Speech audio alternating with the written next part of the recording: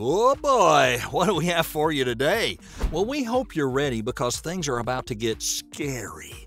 We're going to see some discoveries in Egypt that have all the scientists either confused or outright scared. In today's Top 10, we're going deep. How deep? Keep watching and you'll find out. Number 1, it's Rosetta Stone. Hey, with a name like this, you can't help but wonder, what is the mysterious Rosetta Stone? I always thought she taught language, but it was discovered in 1799 by no other than Napoleon's soldiers. It's a granite-like stele featuring some signs of hieroglyphic script, not in one, not in two, but in 3 different types of writing, including ancient Greek. Now, if you know your geography, you'll wonder how on earth does it include a language from so far away? But the mysteries don't end there. During the 19th century, scholars studied this amazing stone and decoded its inscriptions. It was a combination of letters and symbols. And if you want to even be more impressed, well, keep in mind that the Rosetta Stone is actually 4 feet high, 2.5 feet wide. In 1822, a French scholar discovered that these hieroglyphs make up a decree issued by King Ptolemy the Epiphanes, who became king of Egypt in 204 BCE. Number 2 is the Mummy of Nodjmet. When we think of mummies, we imagine big pyramids, dark labyrinths, hidden riches. Not in this case. This was a lucky break for a couple of sheep herders, and not so much for the goat, who had one of the goats disappear into a deep hole all of a sudden. Well, what they uncovered then is what's now known as Dari el-Bahari, or Royal Cachet, or DB-320.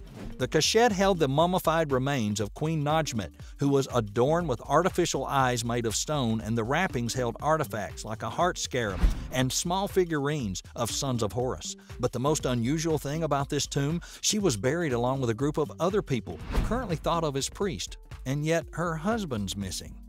Hey, how you holding up so far? Well, we hope you're keeping some of the suspense energy because what's coming up is gonna make your jaw drop open. Ready for more? Let's go then.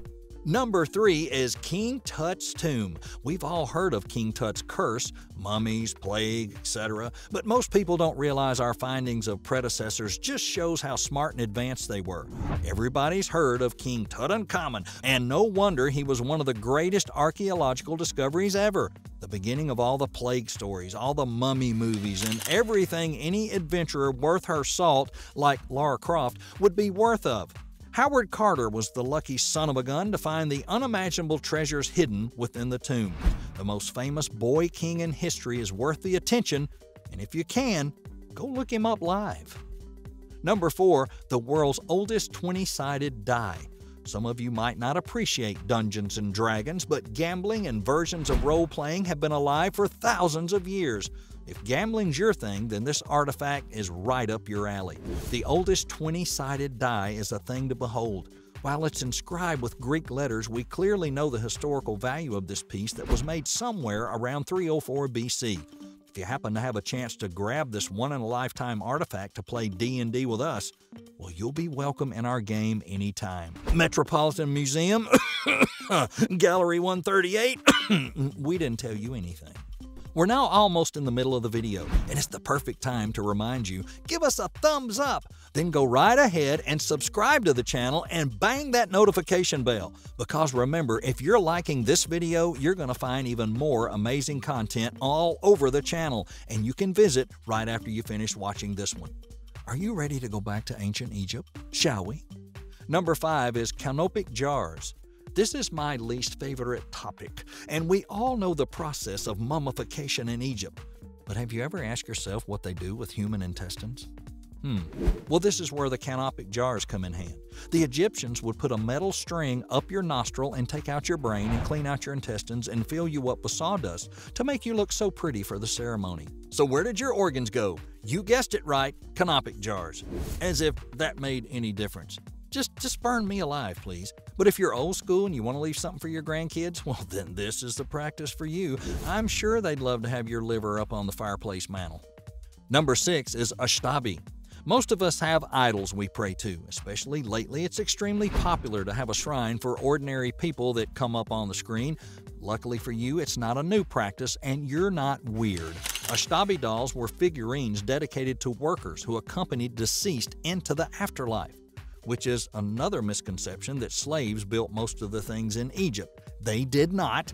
At least these wooden and stone figurines were worth worshiping because they brought value to life. Scientists, architects, and other smart people, their name came from Egyptian SWB, which meant answer. Number 7. Pyramid-Age Papyri. If any of you had the pleasure of dealing with Egyptologists, then you would know they are a rather, how can I say this politely, kind of close-minded people. In this case, we have a papyri from about 4,500 years ago, stating where the limestone for the pyramid was shipped from and how. Yet some Egyptologists would prefer to say it's aliens, or some other thing like that, which would support the idea that ancient people were idiots and not advanced civilizations and didn't have a good understanding of math and physics. As you could probably guess, we just don't agree with the Egyptologists in this case.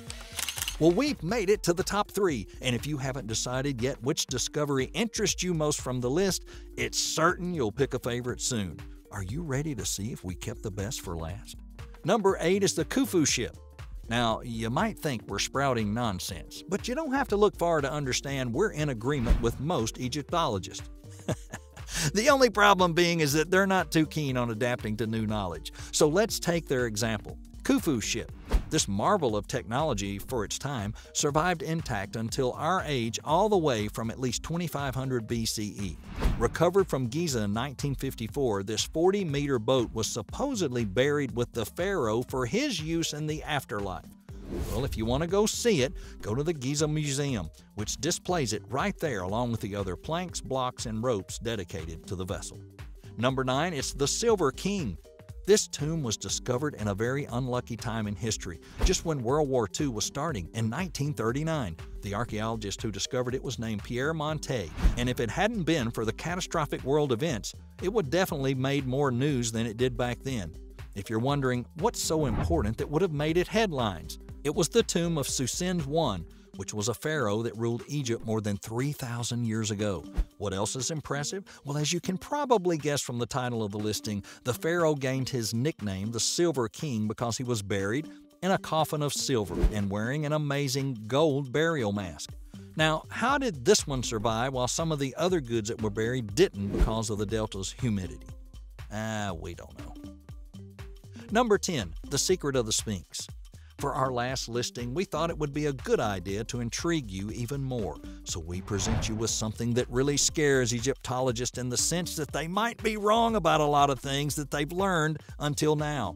So if you've been following the news, you'll know that the erosion marks on the Sphynx portray a completely different picture than the ones the history books want you to believe. Just how much erosion of the stone walls has taken place, or how long the erosive processes might have taken to get to where they are today, this theory disproves all the standards about the Egyptian civilization as it is. However, you'll not find an Egyptologist to discuss it with you, even though these findings are based on scientific proof. Interesting? You bet it is. Well, there you have it for today. That's the top 10 amazing discoveries in Egypt that scare scientists.